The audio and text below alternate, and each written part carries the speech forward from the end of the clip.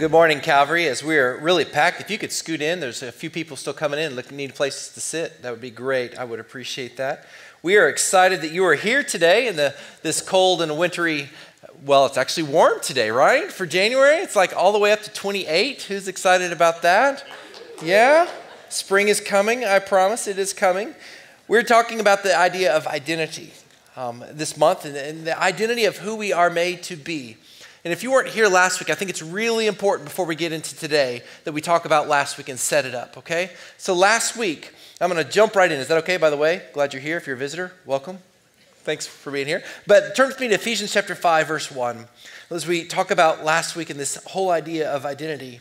And this whole series is based off this one verse where it says in Ephesians chapter 5, verse 1, "Therefore, be imitators of God as dearly loved children."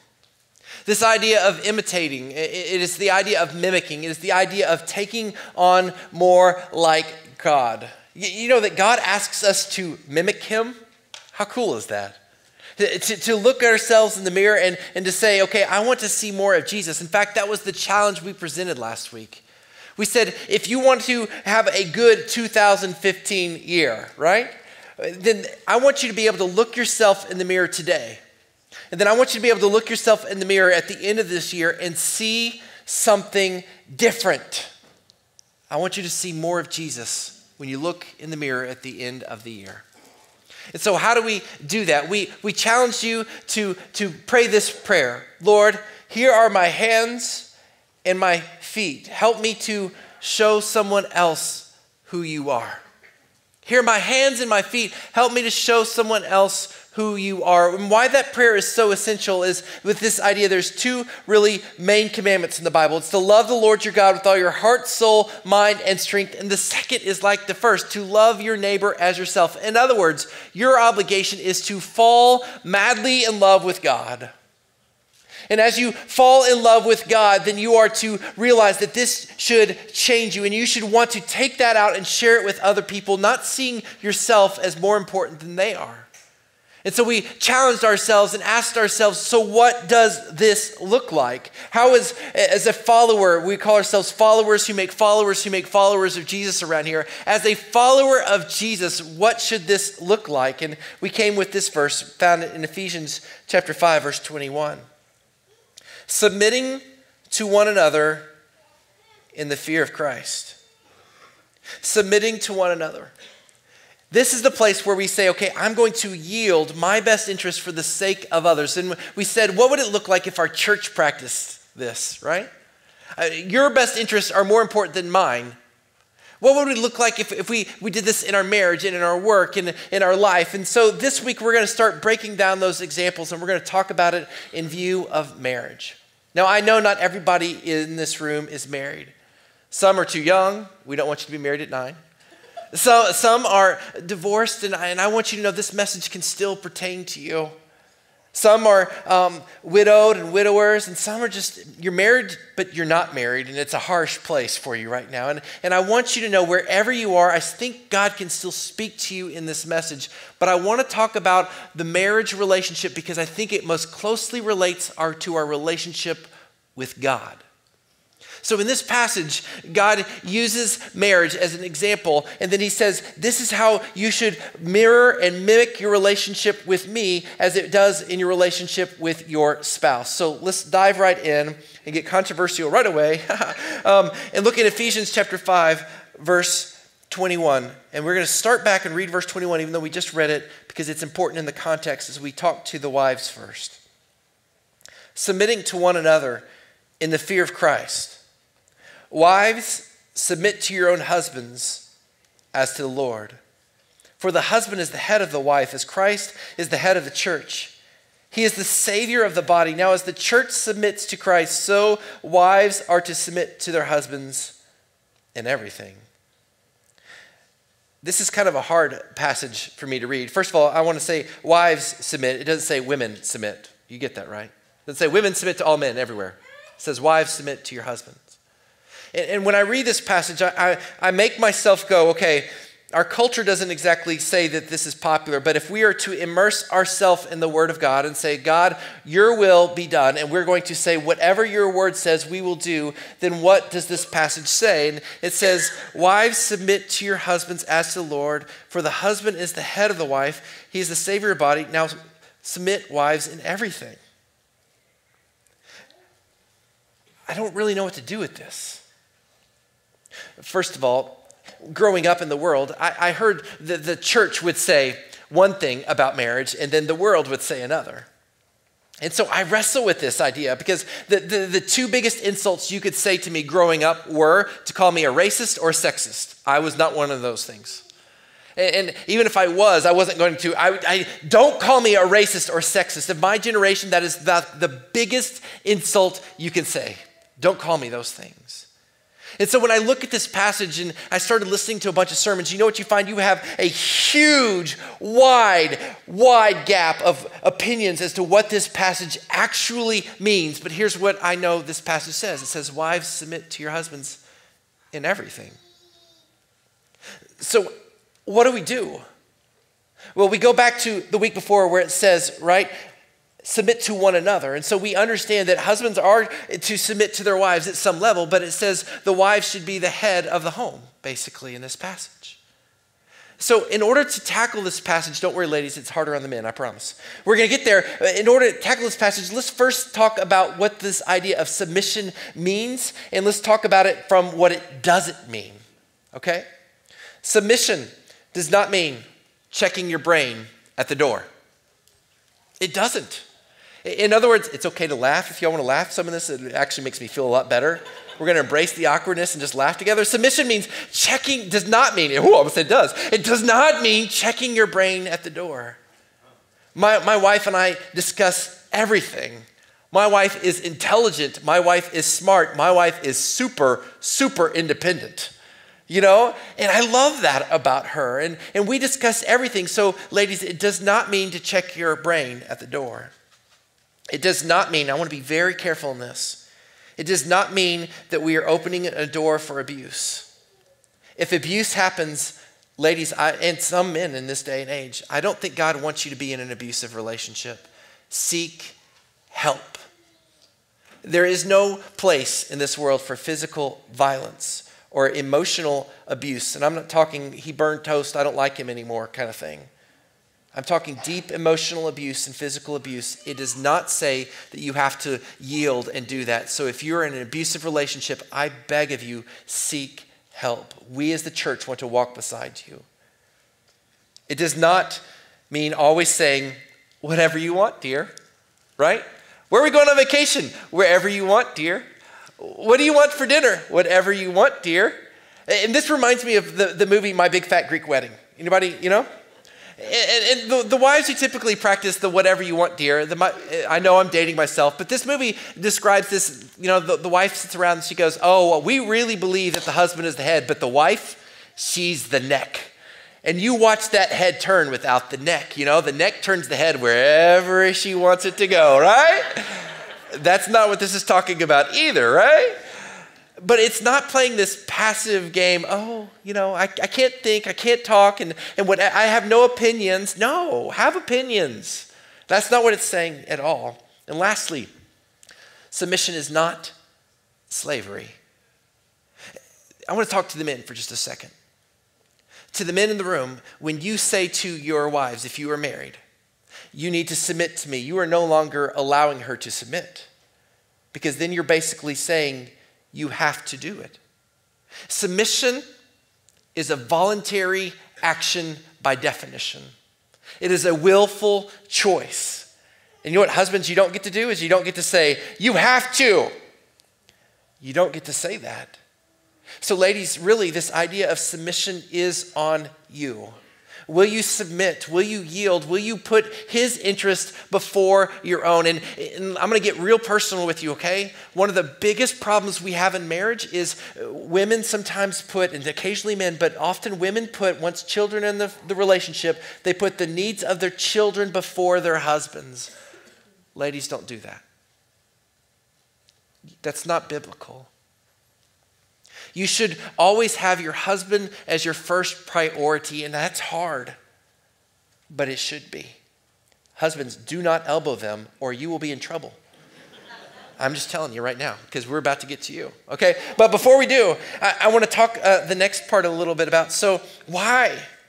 If submission is a choice, if submission is voluntary, and God asks for women to submit to men as whatever this idea of the head of the household means, why? Well, this is where you get a myriad of things. You get a big understanding of commentaries.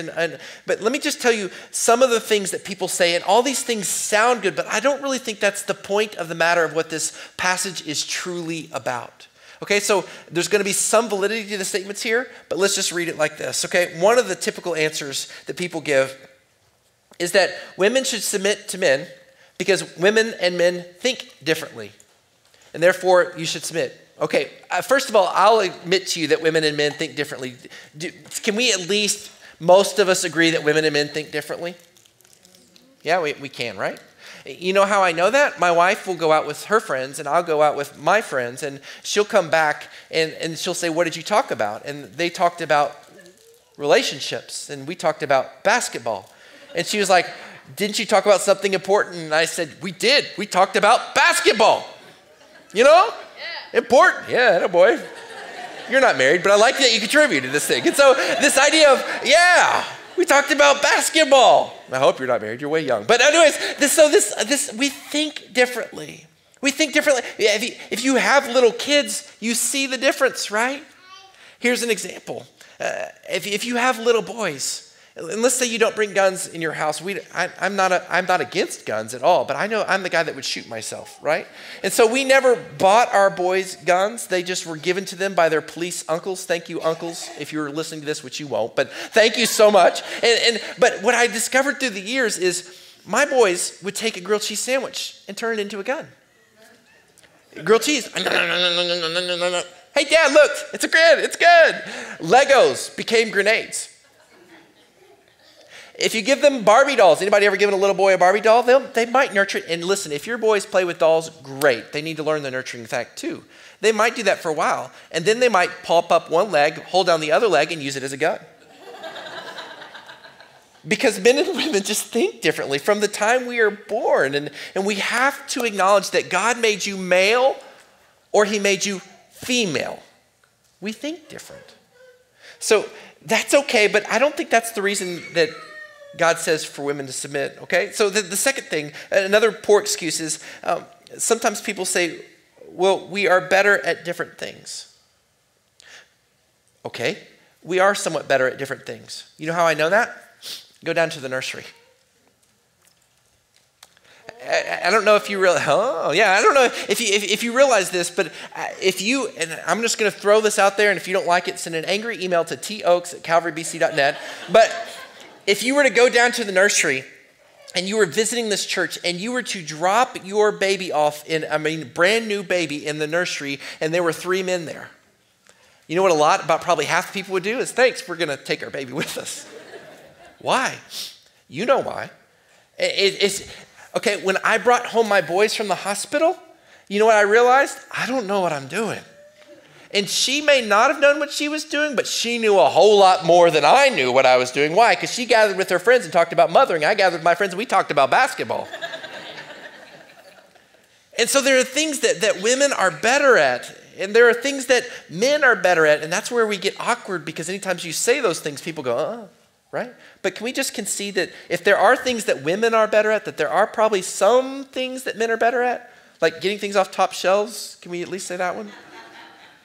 Okay, just a few, all right? Shaving our faces, we're probably better at, could we do it?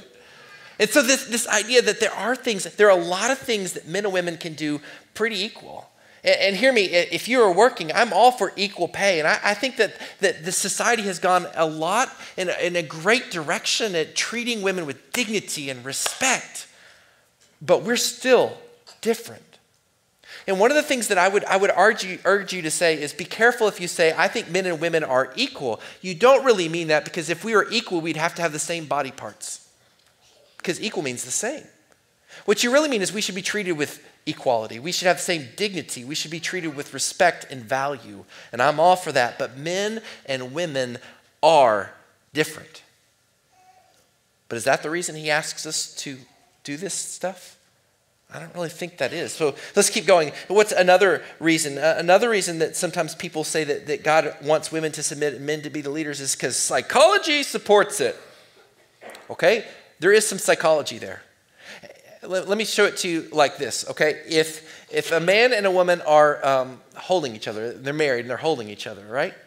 Okay, very rare in my life have I gone to my wife and laid my head on her chest and said, would you put your arms around me and hold me? Matter of fact, I don't know that I've ever done that. I'm feeling weak, would you hold me? You know? But it's kind of natural for her to do that to me. Matter of fact, they say that one of the most romantic things that a man can do to a woman is kiss her on the forehead. Why? Because it is that idea of protection. It is that psychology suggests that there is a difference there, right? There is this understanding, right? But there is psychological differences. There are things that we look for in a man and a woman, but I don't even think that's what it's about. So why does God ask women to submit? Well, we're going to get back to that later. So let's pick on the men. Ephesians chapter 5, verse 25. Ephesians chapter 5, verse 25. Men, I want to remind you, it says, submit to one another. Then we're going to read this part as part of your obligation too. Husbands, love your wives just as Christ loved the church and gave himself for her to make her holy, cleansing her with the washing of water by the word. He did this to present the church to himself in splendor without spot or wrinkle or anything like that, but holy and blameless. In the same way, husbands are to love their wives as their own bodies. He who loves his wife loves himself. For no one ever hates his own flesh, but provides and cares for it just as Christ does for the church, since we are members of his body. Wives, you get one task. It says submit to your husbands. Men, you get to submit and provide, first one, unconditional love. That's the duh one, right? Duh. Why does he say, husbands, love your wives? Do you realize in that day and age, husbands didn't necessarily love their wives? In fact, women were property, viewed it almost as property, and they were arranged marriages, and you would bring them home and you would use them to cook your meals, and you would use them for other things, and they would just be there to be used. And God elevated it. God always elevating the value of humanity. Have you ever noticed that? And so he looks down and he says, husbands, love your wives. You know what else I've noticed in when you're a pastor, you do sometimes marriage counseling, and Reggie can verify this.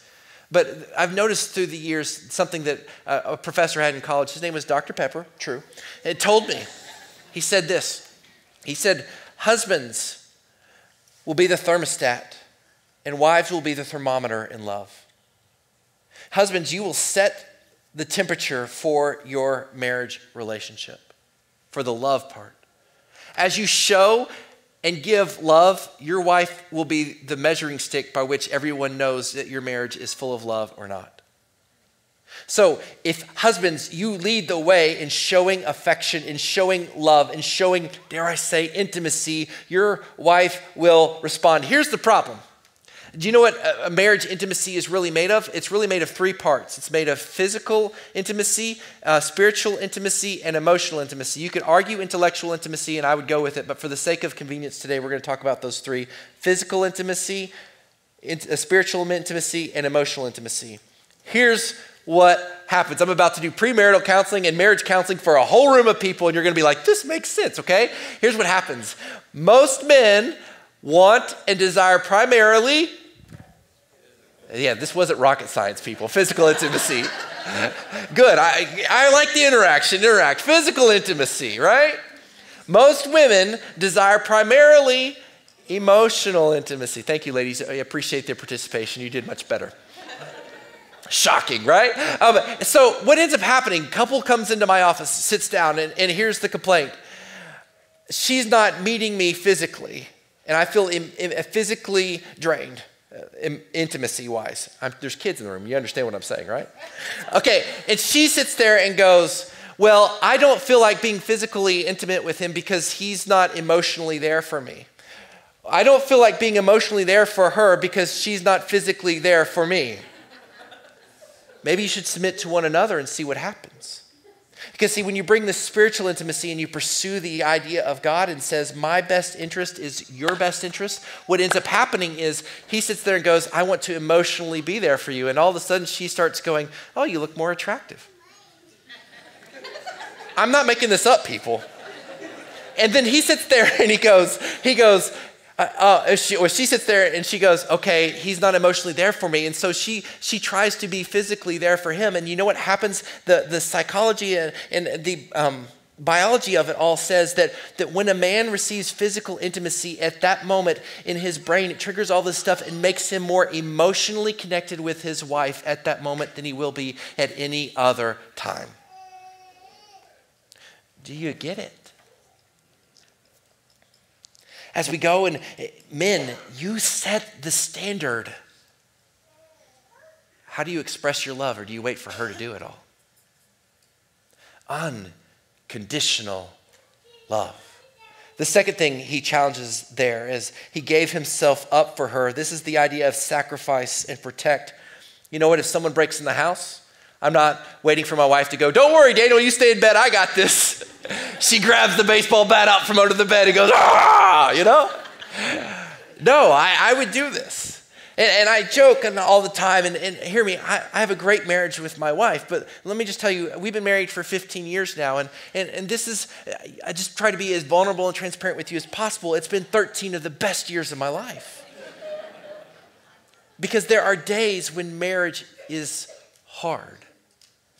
There are moments where we don't see eye to eye, but in that time, in that one constant, I know she has never, ever doubted that I would die for her. I would die for my boys. It wouldn't be a second thought. It wouldn't be a momentary glance. It wouldn't be, oh, let me think about it. I got to pray. Oh God, should I die for her? No, I'm dropping on that grenade. I'm jumping in front of that bullet.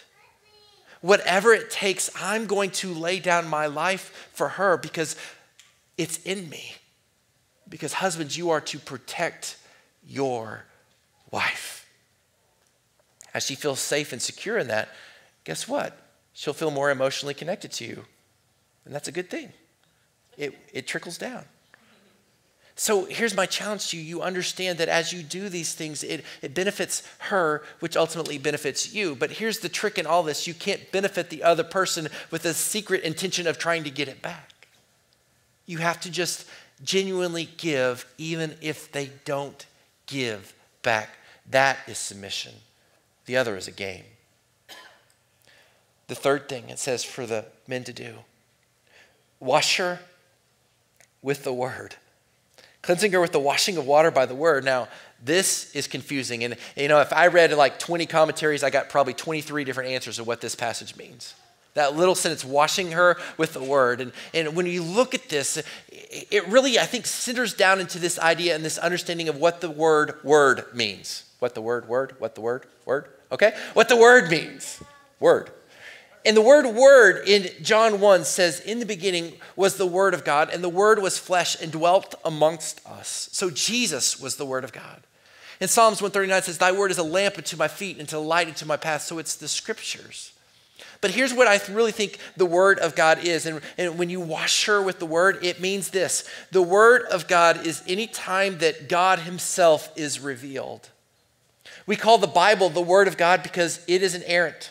Now, when I preach, I'm not saying I'm inerrant, which is why you need to go back to your Bible. I could make mistakes, but I believe the Bible is inerrant, and you should go to that and you should study it. And when you become more and more understanding of what the Word of God is, as I preach, if I'm preaching correctly, I'm spinning the Word, I'm spreading the Word over you. What we need to understand is when the Word of God is shared, it takes people to Jesus. Husbands, take her to Jesus. Simple. Studies show this. Studies show this over and over and over and over again. And I know, listen to me, to the ladies in this room especially, and I know there's some men as well, whose spouse won't come to church. We are praying for you. And I'll talk to you about that again in a little bit. But for those of you in this room, I would beg of you men, lead. Lead in showing your family Jesus. When you wash the word, when you speak the word, the fathers who bring their kids to church almost never have their kids walk away from church. The fathers who pray with their wives almost never get divorced. The statistics are astounding. If you pray daily with your spouse, you will hardly ever get divorced. And so it's this idea of, will you pursue God together? Husbands, love your wives, protecting her and washing her with the word of God while submitting to her will. That's a lot. Let me tell you something else. And I think this is just as transparent as I can be. We're in a day and age where it's hard to identify what it means to be a man and a woman. When you first get married, you spend the first year. If you're anybody in the room about to get married, you're going to spend the first year, 2 years trying to identify what is a husband and what is a wife in your context. I told you earlier the two biggest insults you could call me growing up were to call me a racist or to call me a sexist. Okay? That shaped who I was as I was growing up. And what I started to notice is it's shaping a lot of other men in our society. 2012, I did a survey. I was a college minister, and I did a national survey of college students. And I asked them this question: what does it mean to be a man? Overwhelmingly, that they didn't really have a clue. And that's a problem when we look at our men in our world today, and we look at our boys who are growing up and shaving. You could be a 30-year-old boy who shaves. You know, that doesn't make you a man. Age does not make you a man. So what makes a man? In fact, this was supported by a study done by Brown University, not exactly a Christian university, right? That said, our society has a bunch of boys who are growing up who no longer know what it means to be a man. In an absence of not knowing what they should grow up into be, they're becoming nothing. And it would be better for them to have something that is a poor idea of what it means to be a man, for them to have a goal and achieve something, than to sit on a couch all day playing video games. They have to become something. So the question then I wanted to ask the students is, what does it mean to be a man? So I asked them, and I surveyed women and men, and I asked them, what does it mean to be a man? And a third of the responses were, being a man equals body parts. Whoa, succeeded. I don't think that's what means to be a man. What does it mean to be a man? And then another huge percentage was honest and said, I don't know. Over half the people responded with either body parts or I don't know. But this was a religious survey, so let me just tell you, another huge percentage, the biggest percentage, answered this question with this answer. What does it mean to be a man? They said a man should be a leader. Great. What does that look like? The response, I don't know. You see, a leader is a church response that we've taught our boys. You should grow up and be a leader. You should be a leader of your home, but they don't want to be sexist and they don't want to be a jerk. And they want, I don't know how to do that. They just tell me to be a leader. And so I'm just assuming one day I'll figure it out. Here I am. And a very small percentage of the men answered they had an understanding. As a matter of fact, it was the smallest area. Strange thing happened. We surveyed the women the same question. You know what they didn't largely answer as a man as? Body parts. And they didn't largely answer that men were leaders, but they had a very good description of what they wanted men to be. And so you saw this answer, and you saw the answers of strength, confidence, protection.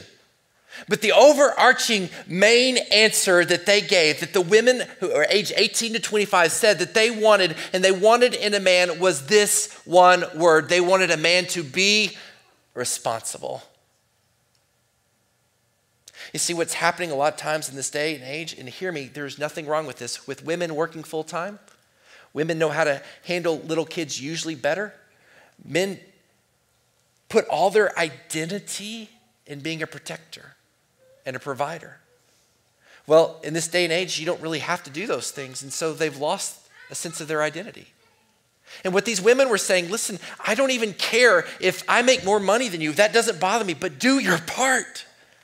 I don't care if I work harder than you, but do your part. And men are going, I don't know how to be responsible and not have any say. And so what it says is, what all that they're saying is, what men need to be is to accept their responsibility, to stand up and protect and work hard in your family, in the home, out of the home, wherever, so that your wife isn't sitting there doing all the work, because the reason you don't have identity is because you're not trying. You're sitting on your tail wondering, what's my role?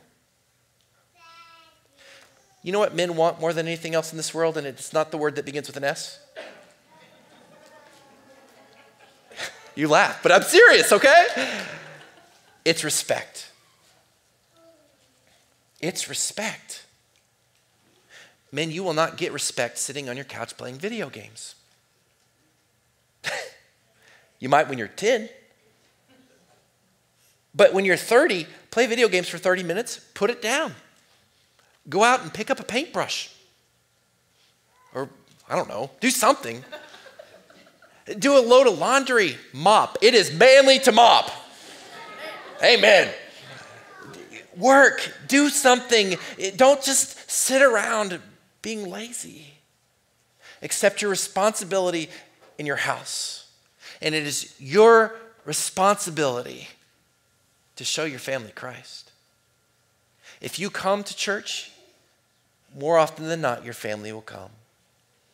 If your kids come to church, more often than not, your kids will come. Accept that responsibility. Now, in your marriage context, what does that look like? In your marriage context, what does that look like? What does it look like if your spouse isn't a believer? Well, look with me real quick in 1 Peter chapter 3, verses 1 through 2. This works both ways. It's written to wives, but it works both ways. In the same way, 1 Peter chapter 3, verse 1 and 2. Wives, submit yourself to your own husbands, so that even if some disobey the Christian marriage, they may be won over with a message by the way their wives live when they observe your pure and reverent lives. Ladies, and a few gentlemen in the room whose spouse is not a believer, I want to say I'm sorry. And we hurt for you, and we as a church want you to know that we pray for you. Stay on the course. Following God is worth everything. Pray until your last breath in your life for them. Don't give up on them. Live for them. Now, once again, I'm not talking about an abusive type situation, but pray for them and continue to live pointing them to Jesus.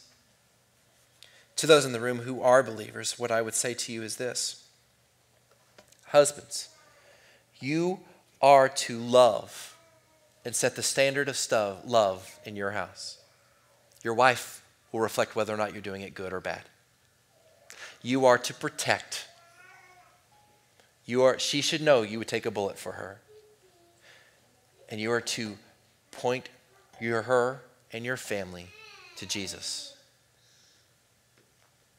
That's your job. Wives, you are to submit.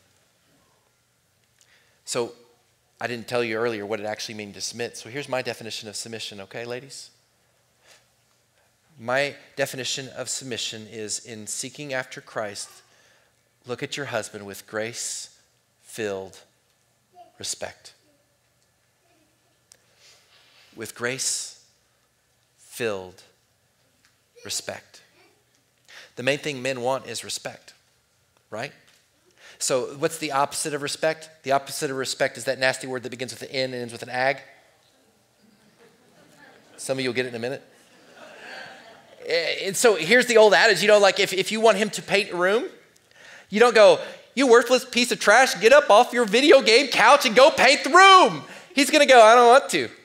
But if you go, you're actually really good at painting, and that wall over there, I probably couldn't paint it. He's going to go, what just happened? I'm here. Which might be a form of manipulation. So don't do that at all, But once again, you can't do these things to get something else, but offer, ladies, if I can't tell you how this will shape your marriage. if you will offer your husband grace-filled respect, because here's what I hear so often. I hear women crying and agonizing over the fact that their husbands aren't living for the Lord. And I say, just show him respect, grace-filled respect. He's supposed to live like Jesus, but guess what? He's not Jesus. And so you sit there and go, I will show him the respect he deserves when he starts living like Jesus. Well, aren't you glad Jesus didn't do that to you? You see, Jesus loves you in your misery and your shame and your failings and your shortcomings and your faults, both men and women. He looks down at you and he says, I love you unconditionally.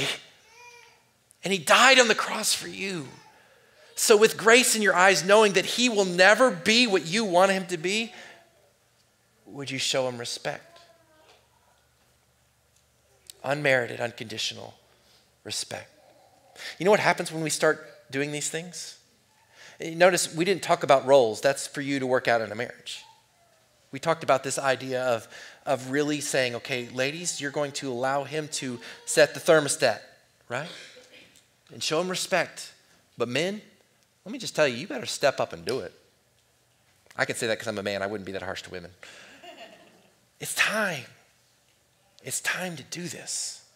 What ends up happening is we show each other Christ. Look at me as we close.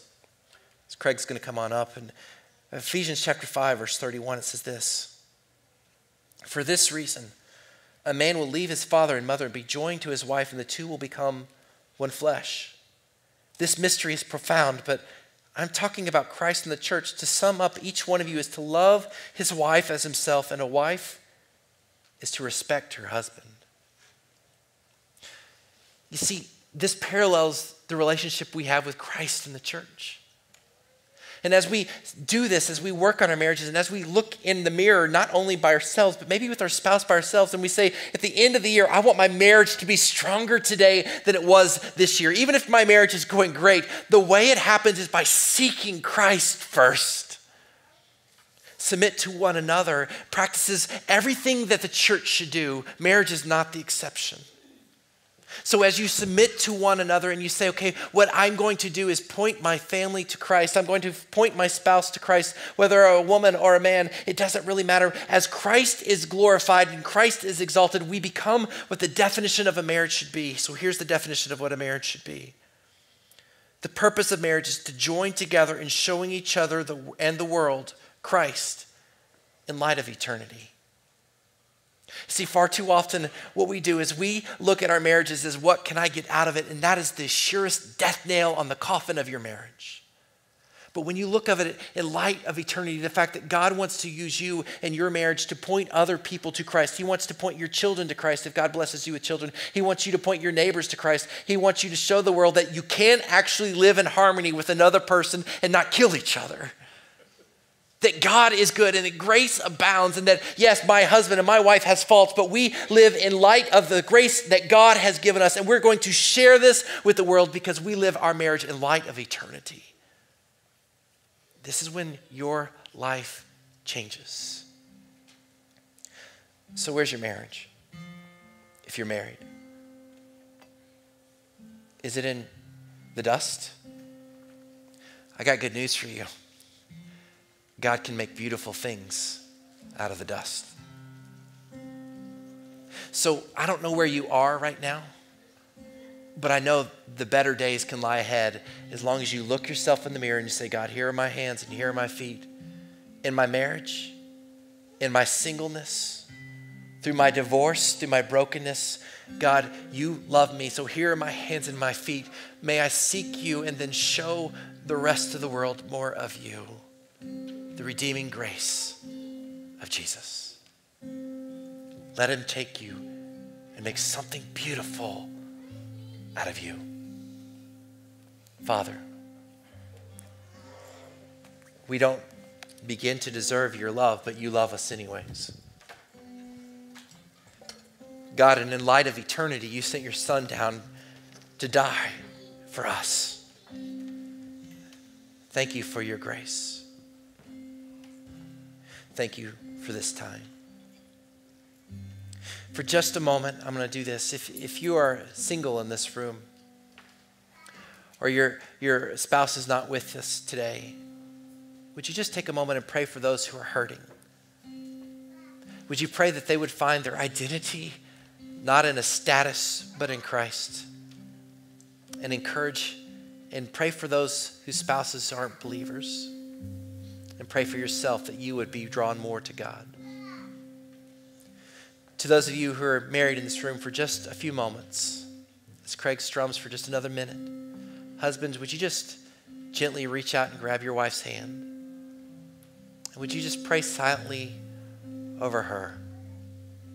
Would you pray together as a couple that God would take your marriage and make it stronger and lift each other up as you seek after God now? Take just a moment and do that.